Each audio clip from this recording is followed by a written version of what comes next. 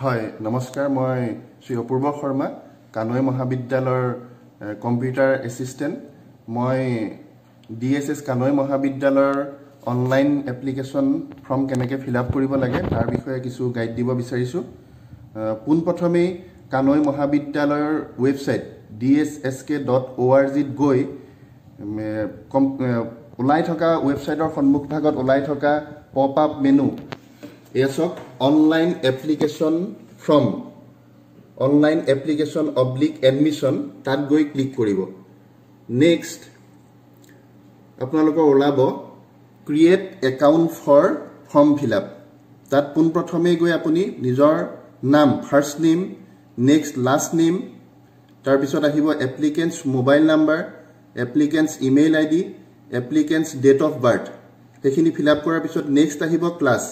ক্লাছত আপোনাৰ ক্লাছটো ওলাই থাকিব TDC ফাৰ্ষ্ট চেম ওলাই আছে BCA ফাৰ্ষ্ট চেম ওলাই আছে নেক্সট যাব আপুনি ষ্ট্ৰীমত আৰ্টছ সায়েন্স তাত ক্লিক কৰিব নেক্সট সিলেক্ট শিফটত আছে ডে শিফট আৰু মৰ্নিং শিফট তাৰ যিকোনো এটাত ক্লিক কৰিব নেক্সট যাব পাৰ্মানেন্ট এড্ৰেছ তাত থাকিব ৰোড / পাথ সিটি ভিলেজ টাউন এইবিলাক ফিল আপ কৰিব ডিস্ট্ৰিক্ট পিন কোড চুজ ষ্টেটত গৈ আপোনাৰ নিজৰ ষ্টেটখন দিব নেক্সট আহিব কান্ট্ৰি তাৰ পিছত আপোনাৰ এটা কেপচা ওলাই থাকিব এই কেপচাটো সাইডত থকা বক্সত ভালকে ফিল আপ কৰি ক্ৰিয়েট কৰিব যেতিয়া আপুনি ক্ৰিয়েট কৰাৰ পিছতে নেক্সট আপোনাৰ ফৰ্মখনৰ অপচনলৈ যাব ফৰ্মখনৰ অপচনত আপোনাৰ নাম মোবাইল নাম্বাৰ ইমেইল ID এখিনি অলৰেডি ফিল আপ কৰাৰ কাৰণে তাত ওলাই থাকিব তাৰ পিছতে আপোনাৰ তাত বেংক ডিটেইলছ আপোনাৰ কাষ্ট এখিনি থাকিব সেইখিনি ফিল আপ কৰিব তাৰ পিছত আপোনাৰ ফাদাৰ্স name mothers name ফাদাৰ্স mobile number email ID সেইখিনি দিব লাগিব নেক্সট যাব আপোনাৰ সাবজেক্টলৈ তাত আপুনি হায়াৰ সেকেন্ডাৰী হক মেট্ৰিকত হক যিখিনি পাইছিলে নম্বৰ যিকিটা সাবজেক্ট আছিল সেইখিনি দি নিজৰ পোৱা মাৰ্কছখিনি ভৰাব নেক্সট আপুনি কিমানৰ ভিতৰত কিমান পালে হেতু ভৰোৱাৰ পিছতে আপোনাৰ পাৰ্সেন্টেজটো অটোমেটিক লৈ ল'ব তাত নেক্সট যাব লাগিব আপুনি বৰ্তমান যেটো বিষয়ত পঢ়িব বিচাৰিছে হেতু কি বিষয় ল'ব বিচাৰিছে তাত আপোনাৰ প্ৰথমতেই ডিগ্ৰী হলে আপোনাৰ ওলাই থাকিব AECC 1 তাত আপোনাৰ ইংলিশটো থাকিব নেক্সট AECC 2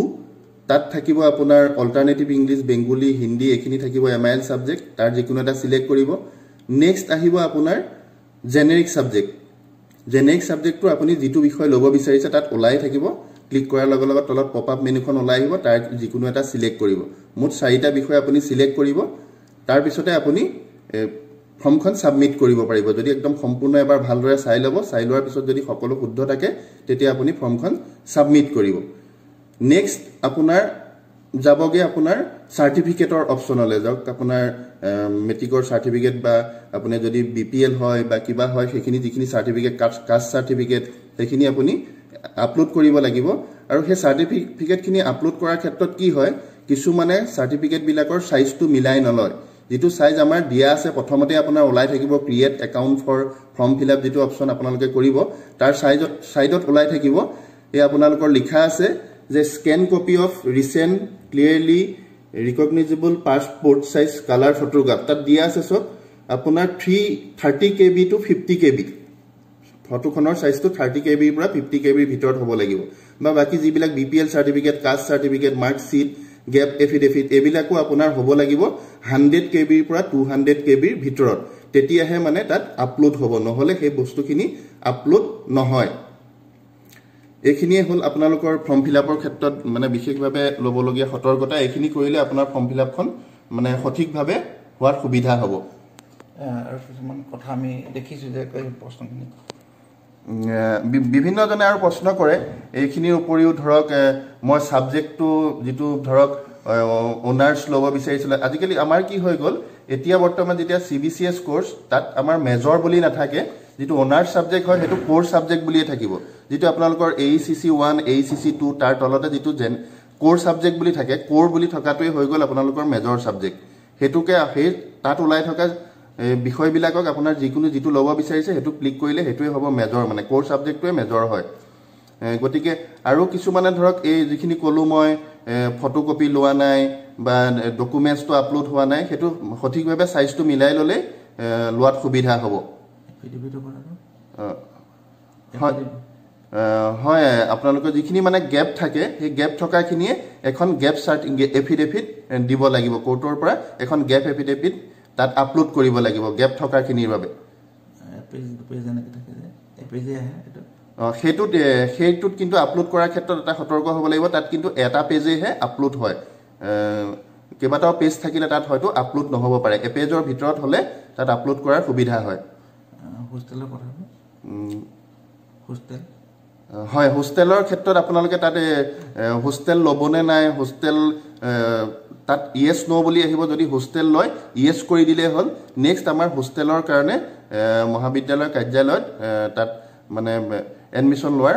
সুবিধা হ'ব তাত মানে এডমিশ্যন ল'ব পাৰিব মহাবিদ্যালয়ৰ কাৰ্যালয়ত আহি BCA মেথামেটিক্স আৰু এটা কথা ইয়াত যিটো আমাৰ BCA কোৰ্চ আছে সেই BCA কোৰ্চটোত আপোনালোকে এপ্লাই কৰিবৰ কাৰণে কেণ্ডিডেটজনৰ কিন্তু মেথছ ছাবজেক্টটো থাকিব লাগিব আৰু মেথছ ছাবজেক্টটোত পাছ কৰিবই লাগিব তেতিয়াহে BCA ছাবজেক্টটো ল'ব পাৰিব মেথছ নাথাকিলে কিন্তু BCA ল'ব নোৱাৰিব সেকেন্ড লিষ্ট ওলাই যাব কথা হয় আপোনালোকৰ যিটো আমাৰ হায়াৰ ছেকেণ্ডেৰী ফাৰ্ষ্ট ইয়েৰত ফাৰ্ষ্ট লিষ্টটো অলৰেডি আমাৰ 24 তাৰিখে ফাৰ্ষ্ট লিষ্টৰ ষ্টুডেণ্টৰ এডমিশ্যনটো বন্ধ হৈছে নেক্সট আমাৰ ছেকেণ্ড লিষ্ট ৱেবছাইটত দিয়া আছে ৱেবছাইটৰ নটিচ বৰ্ডতে সকলোখিনি দিয়া আছে আৰু ছেকেণ্ড লিষ্টৰ এডমিশ্যনটো হৈ আছে আৰু আমাৰ যিখিনি TDC বা BCA হেৰিখিনিৰ আমাৰ ফাৰ্ষ্ট লিষ্টটো ওলাব নেক্সট ছেকেণ্ড লিষ্টটো ওলাব যদি আমাৰ চিটছখিনি এভেইলেবল থাকে তেতিয়া আমাৰ থাৰ্ড লিষ্টটো ওলোৱাৰ সম্ভাৱনাটো আছে মেছেজ হয় আপোনালোকৰ যেতিয়া আমাৰ লিষ্টত যেতিয়া আপোনালোকৰ নাম আহিব